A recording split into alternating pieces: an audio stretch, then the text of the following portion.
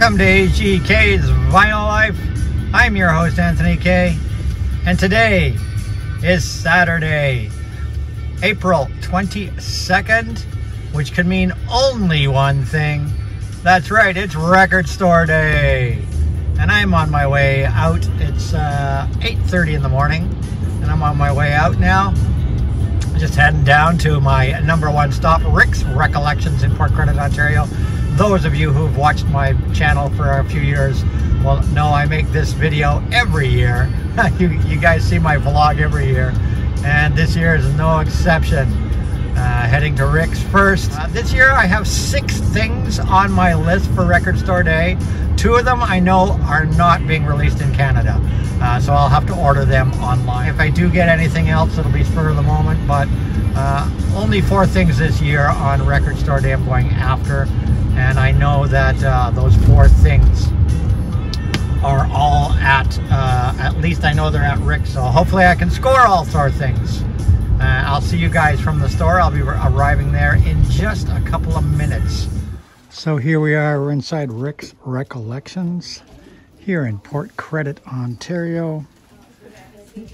My usual first stop on Record Store Day. People that know me and have watched my channel have seen me in this store many a times. And as you can see, there's a decent crowd of people here digging for Record Store Day. I've done my digging. I've got everything that I wanted to get this morning, and a couple more things. So I'm happy. I'm just waiting to check out. I'll show you guys when I get home what I got. But I'm also going to hit PCV Records next. So maybe I'll do a quick dig for you guys in 1 or 2 bins while I'm waiting to check out.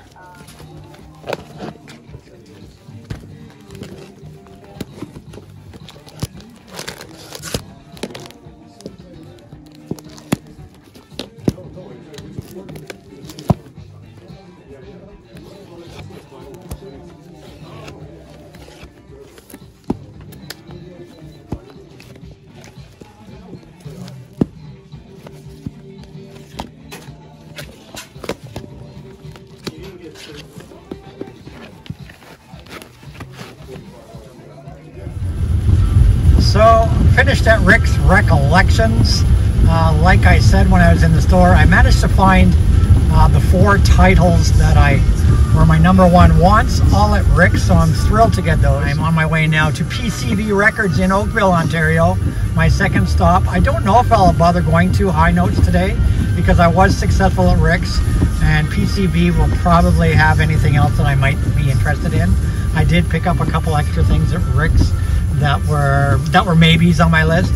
So I picked up 6 things at Rick's Recollections. I'm going to hit PCV just to take you guys there, just to, you know, the spirit of Record Store Day, and browse the store, and maybe I'll see something interesting there. And I'll see you guys at PCV Records in Oakville on this rainy Record Store Day 2023. So here we are at PCV Records in Oakville. As you can see, it's a super rainy day. And weather hasn't changed since I talked to you last a few minutes ago. So we'll see you inside PCV Records. And here we are, we're inside PCV Records. And we're going to check out their Record Store Day titles. I'll give you guys just a little peruse of their wall.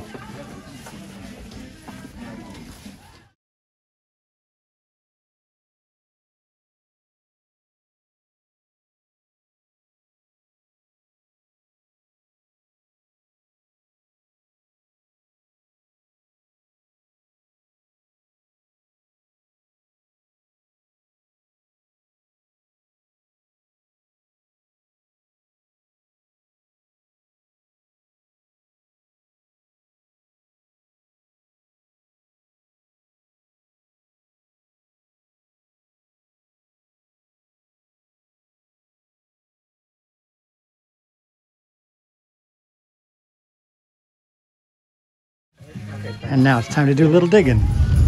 And so I'm finished from PCV Records.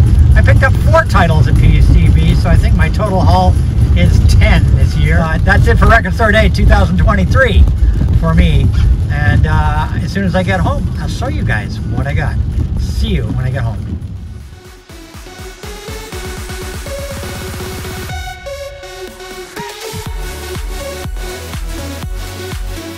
So we're back from Record Store Day 2023, back home again.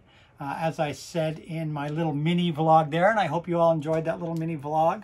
I didn't film as much as I've done in past Record Store Days, just because it was pouring with rain out, so I didn't do any outside filming when, you know, talking to people in the lineup and so on, because it was just a wet, miserable morning. But I hope you enjoyed my little mini vlog visiting both Rick's Recollections in Port Credit, Ontario, and PCV Records in Oakville, Ontario. There were two things on my list that I knew I was probably never going to get here. The first was Thin Lizzy live in Hammersmith, which is taken from that Thin Lizzy box set that's right up there. That's the Thin Lizzy 8-disc box set that came out in January of the Live and Dangerous remaster, which featured the Live and Dangerous LP and 7 full concerts, the 7 full concerts that made up that Live and Dangerous LP. And one of the concerts, one of the Hammersmith shows, is the one that's on the vinyl version. So I was hoping to get that, but I knew I probably wouldn't, so I'll have to order that on Discogs from a flipper. But normally, you know, I'm pretty good. You wait a couple days on Discogs, wait 2 or 3 days to do your Record Store Day shopping online, because the prices do always drop. Flippers go crazy on that on Record Store Day, but I should be able to pick up a copy of the Hammersmith album on Discogs. And the second thing that I wanted was a Golden Earring live album that's never been on vinyl before, never been on CD before. It originally was taken from a video that was released on VHS and Laserdisc, a Golden Earring live concert. And that was also, I knew, was going to be released in Europe only. So I'm going to have to look that one up on Discogs as well and pick it up, because the people know Thin Lizzy, Golden Earring, 2 of my top 5 bands of all time. So let's get on. I spent my budget. I actually went $20. I just checked. I actually went $20 over budget. So I did pretty darn good this year.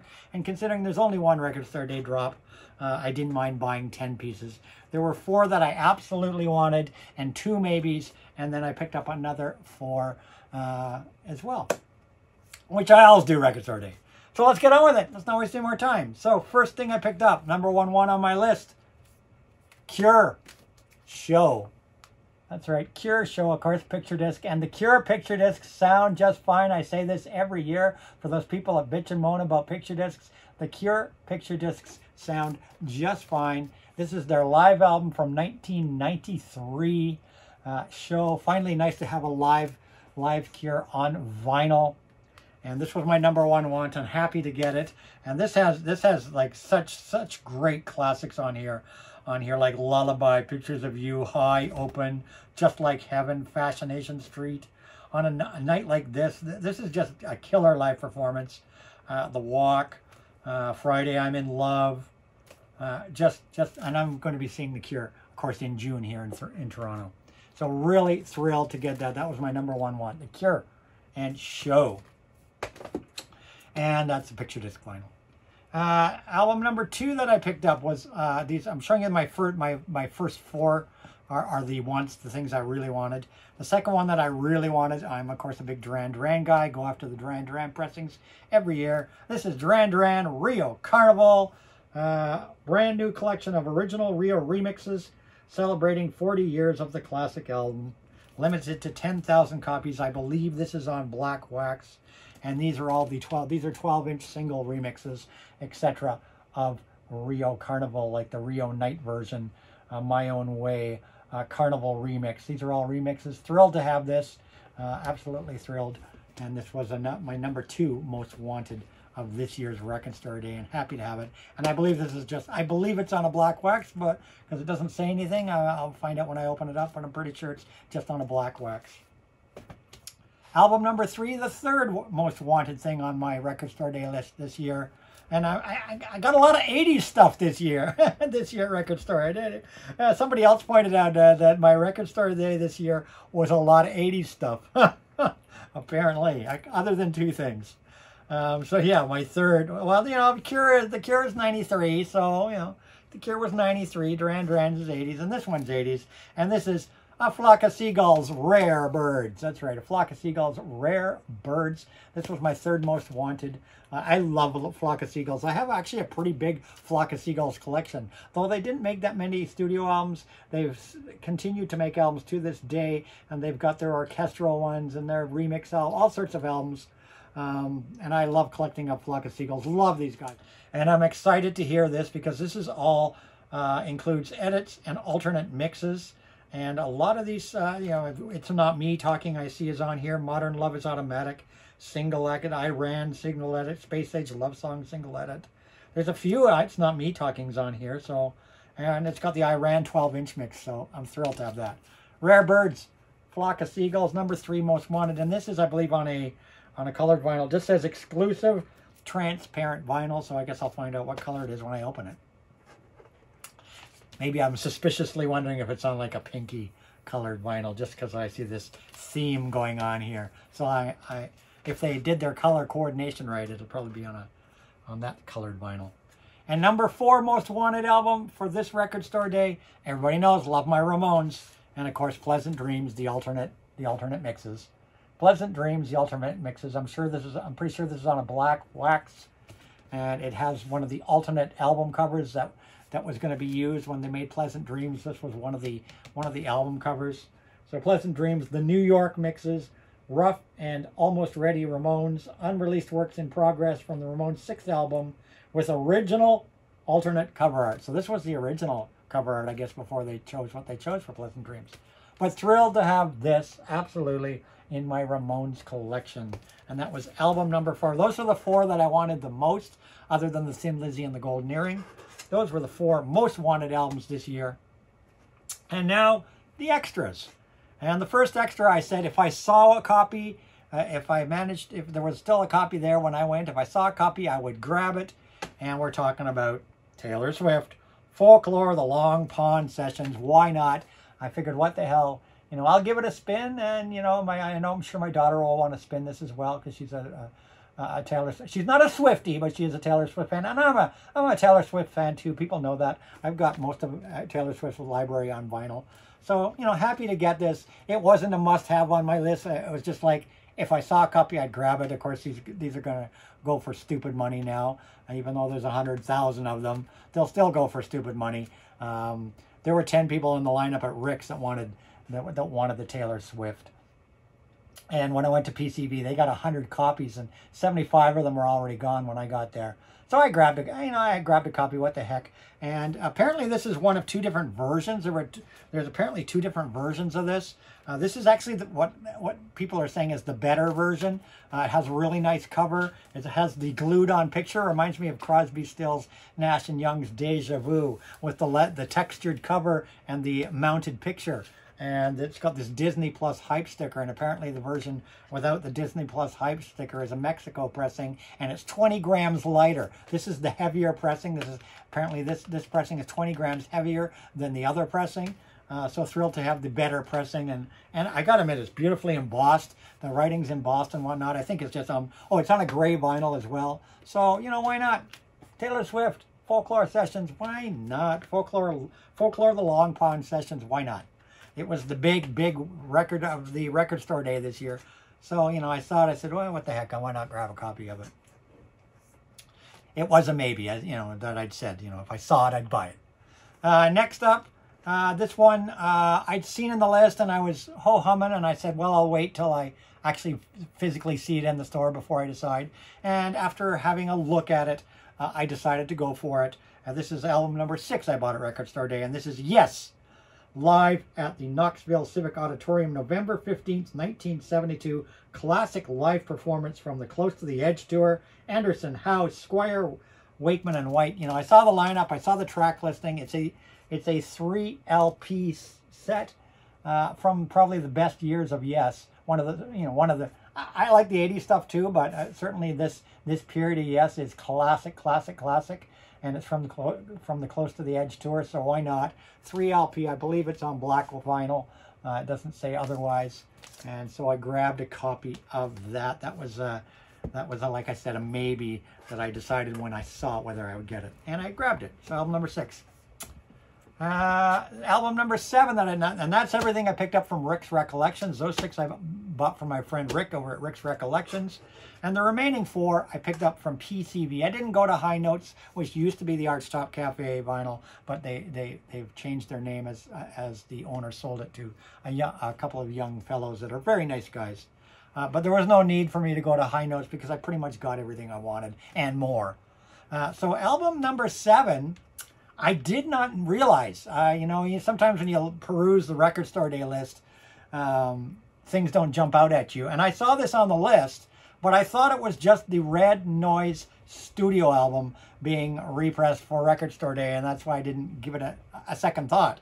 But then when I saw it in the store, I was like, well, and they only got 1 copy. Rick never got any copies. The other store got 1 copy, so I'm glad to snag it. And it is Bill Nelson's Red Noise live, De Montfort Hall, Leicester, 1979, an exclusive record store day release of a complete concert from the 1979 tour by Bill Nelson's Red Noise, mixed from the original analog master tapes by Stephen W. Taylor, cut at Abbey Road Studios. It's on a 10-inch. It's a double live performance of Bill Nelson's Red Noise. When I saw this and realized what it was, that it was a live, I jumped on this. I'm so thrilled to get this. This is my surprise of Record Store Day. I didn't realize this was what it was. I thought it was just a reissue of the Bill Nelson's Red Noise studio album. And of course, if people that don't know who Bill Nelson was, he was the frontman and guitarist for Bebop Deluxe, one of my top 10 favorite bands of all time, and I have the studio album of this. So thrilled. This is the surprise of the day. I am so thrilled to get this. I'm really looking forward to spinning Bill Nelson's Red Noise live. I am thrilled to find this today. The surprise, big, thrilling find of the day. I get so excited. So album number 7. Album number 8, I saw this on the list, and I immediately thought it was just another Madonna remix. I mean, I've picked up the odd Madonna remix album on Record Store Day in the past. I have a few of the Record Store Day Madonna releases. This one really didn't jump out at me when I saw it on the list, but when I looked at it in the store and saw what was on it, I was like, I had to buy it. And I'm talking about Record Store Day exclusive Madonna American Life Mixed Show Mix, honoring Pete Rochford 20th anniversary EP honoring Pete Rauhofer. Features 6 unreleased edits. So when I saw it, I had to go for it, and you'll see why in a second. Actually excited. I think this is just on a black wax as well, just like the Bill Nelson, I believe, is on a black wax. We'll find out when I open them. But I actually decided to go for this. It's got 8 songs on it. American Life, Hollywood, love Hollywood, and they're all this is actually all the trance and techno mixes of these songs. So that was one of the reasons I jumped on this. When I realized it was trance and techno mixes from that period, I jumped on it. American Life, Hollywood, Love Profusion, love all those songs. Nobody Knows Me, Nothing Fails, Mother and Father, Easy Ride, but the one that definitely sold it for me was the theme to the James Bond film, Die Another Day, and it is the Thunder Puss Club edit. I love Thunder Puss remixes. As soon as I saw that it had the Die Another Day Thunder Puss, you guys know me and my James Bond. I got to have anything that is James Bond, so that was the number one. That was the clincher that made me buy this, the Thunder Puss remix of Die Another Day, the trance remix. So thrilled to have that, because I don't have that mix on anything. So thrilled to get that. Album number 8, Madonna, American Life Mix Show Mix. And the last 2 were blind buy, whatever you want to say, totally unplanned. I knew about like I said, I knew about the Bill Nelson, not realizing what it really was, and I knew about the Madonna, not realizing what was on it. The last 2 were total blind buys on name alone that I just, spur of the moment, got it last second. The first is from Roy Ayers, and I like Roy Ayers. He's a vibraphonist, of course, and I love Roy Ayers. I got introduced to Roy Ayers a few years ago on Record Store Day when I blind bought a Record Store Day Roy Ayers album 4 or 5 years ago. It was a Roy Ayers EP that somebody in the store said, Anthony, you should get that. You're going to like it. And I got it, and I loved it, and I have since bought a number of Roy Ayers albums, including the last Roy Ayers Record Store Day title. It came out last year. So when I saw this one, I said, you know what? I love the Roy Ayers, and I went for this one, and it's called Roy Ayers Stoned Soul Picnic. Just the name alone, it definitely interested me. Stoned Soul Picnic by Roy Ayers. I'm excited to hear this, and it's got a lot of guest stars on here: Hubert Laws, Herbie Hancock, Charles Tolliver, Ron Carter, Gary Bartz, and it's on a psychedelic splatter vinyl. So I'm excited to spin this. It sounds like it's going to be a funky good time. So this was a total blind buy, spur of the moment purchase, but I bought it on the strength of bought it on the strength of previous Roy Ayers albums I've picked up. And last but not least, from this year's Record Store Day, I knew this was on the list, but I kind of completely forgot about it after seeing it on the list. But when I saw the cover, it just brought back memories from the 80s for me. It brought back memories, late 70s, 80s, of these guys. I totally forgot about these guys. But as soon as I saw the cover, I said, yeah, I'm going to grab this. And we're talking, of course, Billy Idol, before he was Billy Idol, before he was on his own. Billy Idol's band, Generation X, the debut album from Generation X. This is an exclusive heavyweight yellow vinyl. Includes Ready, Steady, Go, Generation X. This was not so much a blind buy, but a spur of the moment buy. Like I said, as soon as I saw this, it brought back memories from back in the day with Gen X. I'd forgot. Gen X is just one of those bands I kind of forgot about. Probably because I was stoned most of the time I listened to them back in the 80s and 70s. At any rate, so that was my last thing I picked up. Generation X, featuring Billy Idol. So excited to hear this. And it's got this is actually an obi strip that's going around it. This is actually an obi strip. And those are my Record Store Day 2023 pickups. In the comments below, guys, why don't you let me know what you picked. If you went to Record Store Day, I'd love to hear what you guys picked up on Record Store Day. Let me know, and I'll see you very, very soon. I've already got my next video filmed. I'll see you in that video very, very soon. And happy Record Store Day 2023, everybody. Rock and roll.